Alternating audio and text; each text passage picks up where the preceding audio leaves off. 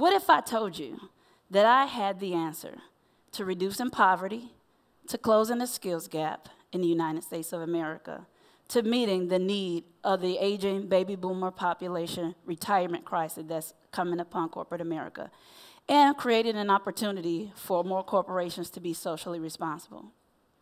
Now what if I told you that the answer to all of those things is one and the same?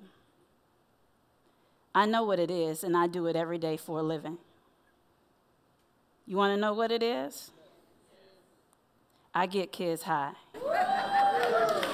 Every chance that I get, every opportunity that I get, I look for an opportunity to give them the best high that they've ever accomplished. You don't believe me? Watch this. How you feel? Great. How you feel? Was it good? Do it again. Hopefully. Okay. Do you want to do it again? Woo! That was what? Was it? Amazing. Amazing? Yes. You got to fly in the cockpit. How was that? I loved it. You loved it? Yes, ma'am. You manipulated the flight controls, huh? Oh, wow. Did your life change today? Yes, I loved it. Wow. I don't even know how to describe it. Wow. Wow.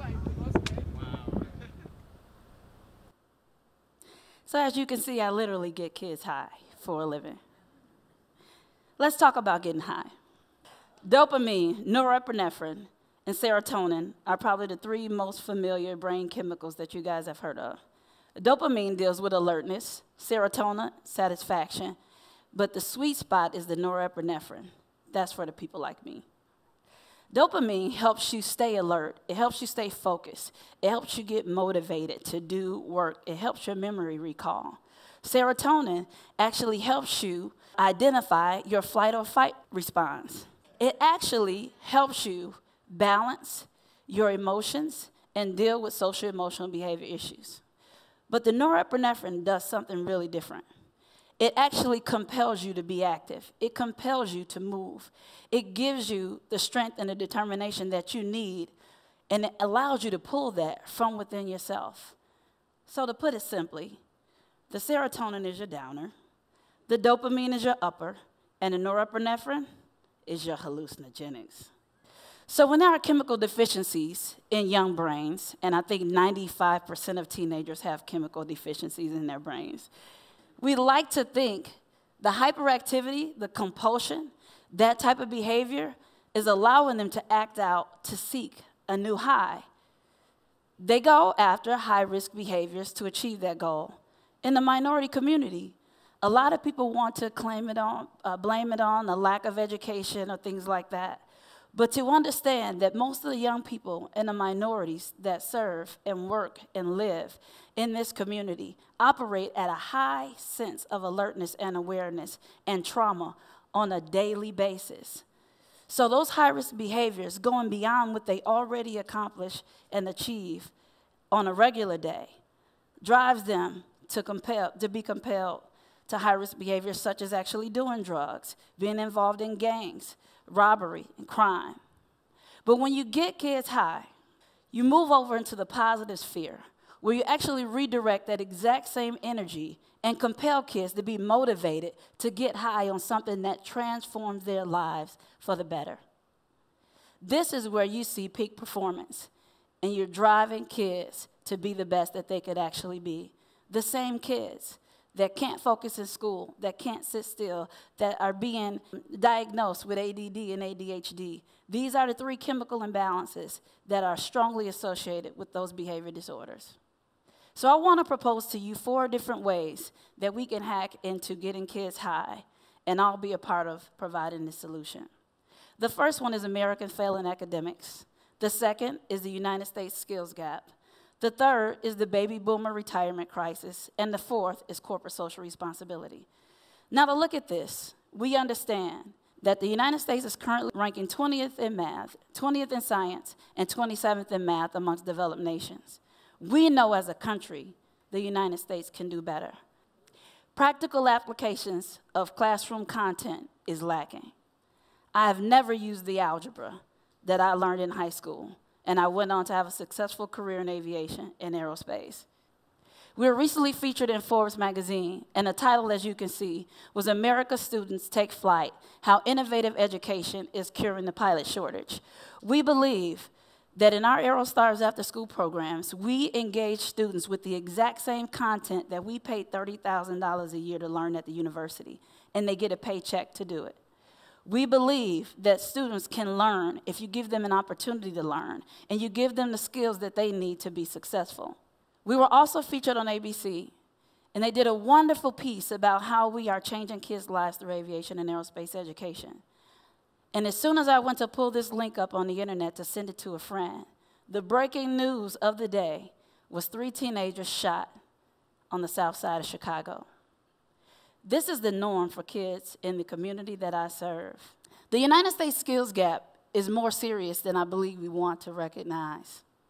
65% of today's primary school students will work in jobs that do not currently exist. When I was in elementary school, I didn't come home and say, "Mom, I want to make cell phones." The only phone that I knew of was hanging on the kitchen wall with a curly cord attached to it. The jobs that are coming down the pipeline are going to take the next generation innovators to be able to pull this off. But only 90% of current schools offer computer technology classes. The skills gap is real. 9.1 million people unemployed in the United States of America, while 4.8 million jobs go unfilled. The only reason why they do not have those jobs is because they do not have the skills to fill the position. That's the only reason. Employers are feverishly looking for the right candidate. And with everyone having master's degrees, bachelor's degrees, associate's degrees, they have absolutely no skills, no licenses, no certifications, and no credentials. AeroStar is aiming to change that. The baby boomer bust is here. If you know anything about the United States history, then you know that during World War II, after the war was over, all of the fraternizing that happened when the soldiers came back home produced a population larger than the United States of America has ever seen at one time. To give you an example, it's like putting a basketball into a water hose and watching that population move down the line. Well, now, in 2012, the first baby boomers have just begun retiring. 40% of leadership in corporate America will be retiring in the next 15 to 20 years. 23% of the highly skilled trained workforce will be walking out the door in the next 15 to 20 years. Does America have time to wait to train up the next generation professionals? I don't think so. The Boeing company alone forecasts 1.5 million pilots and technicians by 2035. This number at first glance would seem impossible to reach. But with innovation and forward thinkers like the Boeing company, we recently received a grant from Boeing in Chicago to start our first K-8 aviation and aerospace education program. And that leads me to my fourth point, which is corporate social responsibility. The days are long past where corporations should write big checks just to buy a banquet table, or write big checks just for headline sponsorship at an international conference. I am asking corporations to write big checks and invest time and staff to train up their future employees.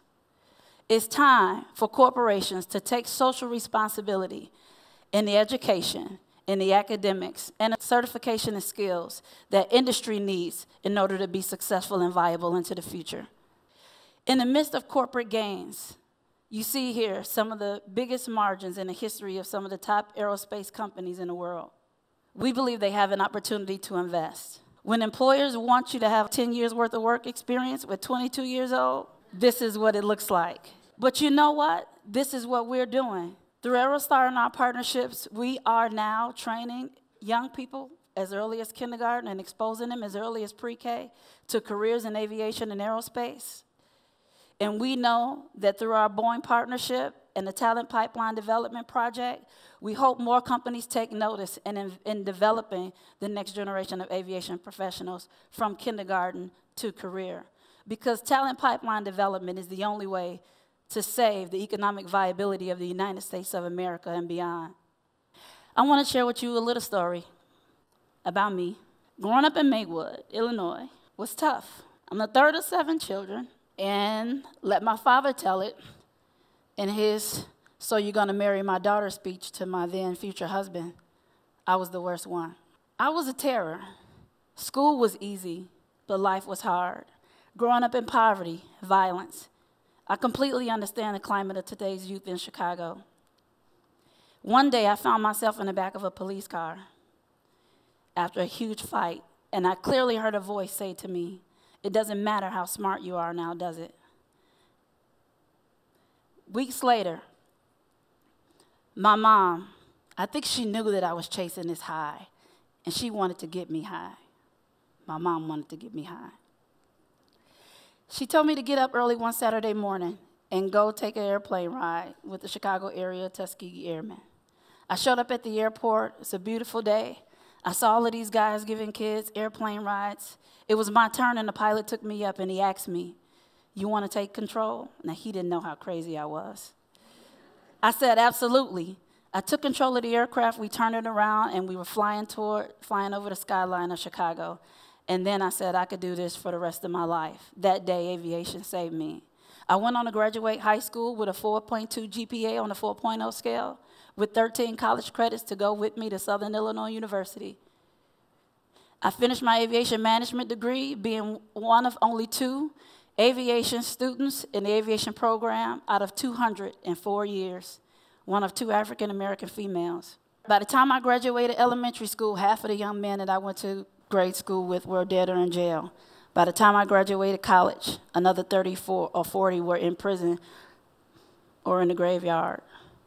I went on to pursue my career in aviation, and at 25 years old, I excelled greatly in the company. I had a corner office with a view. I had a house with a swimming pool in the backyard sitting on 3/4 of an acre of land, and I still was chasing that high.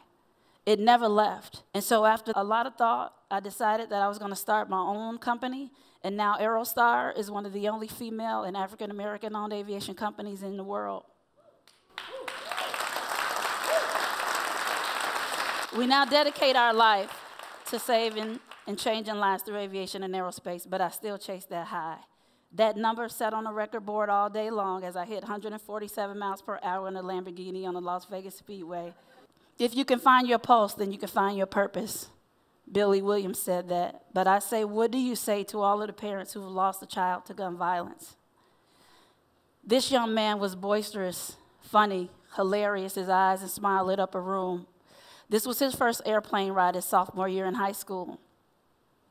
3 months after high school graduation, he was gunned down on the playground. This is my nephew, Joshua Holmes, dead at age 18. This young man, known him since he was in 2nd grade, had a huge love and fascination for all things space and aviation. Our last trip together was to the Adler Planetarium, where you see us there. He was shot in the head by a passenger in his own car. This young man was an avid aviator, education student. He had a huge promise ahead of him to have a career in aviation. Coming home from a store one night with Skittles in one hand and a soft drink in another, he was gunned down by a community law enforcement officer. This young man is Trayvon Martin. "Don't tell me that the sky is the limit when there are footprints on the moon," wrote Paul Brent. Well, I'd like to compel you guys today to understand that now that we know the vastness of the universe, we also know that no opportunity has an end. The opportunities for our young people today are endless. This young man that you saw in the video was his first airplane ride at his freshman year in high school. He's now a licensed pilot, and he's still in high school at 18 years old, graduating in 3 weeks. We are really changing lives through aviation and aerospace education. So I want to ask you to help us pique the curiosity of the next generation. Will the one to lead us to interstellar space travel survive to live past age 21? Are we committed to bring to bear the resources that we need to save lives through science, technology, engineering, and math? Will corporations be socially responsible and do the right thing to help train up the next generation of aviation professionals? I'd like you to help me I'd like you to help us. I'd like you to help America get kids high. Thank you.